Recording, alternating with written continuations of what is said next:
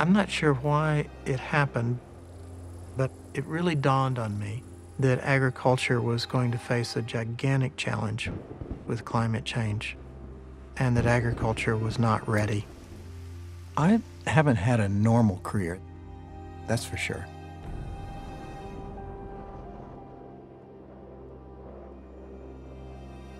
You realize you've got a limited amount of time to accomplish some things. I was talking to a friend, and we came up with this idea. Deep inside an Arctic mountain is a multi-million-dollar seed bank. It was built to protect food crops from man-made and natural disasters, and it's been described as a frozen Garden of Eden. Most of us take seeds for granted. The fate of humankind is resting on these genetic resources, seeds. So nothing could be more important.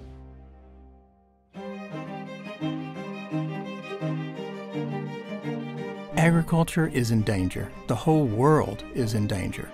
We need to learn to adapt.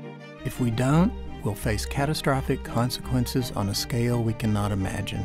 It's being called a natural disaster of epic proportion. We are seeing those first signs that Mother Nature is sending food prices higher. The way in which we're feeding the current population is not sustainable. We're trying to teach the world how to save itself. We're really in a race against time. We need to mobilize before it's too late. We're going to pay a price if we don't do the smart thing and help agriculture adapt.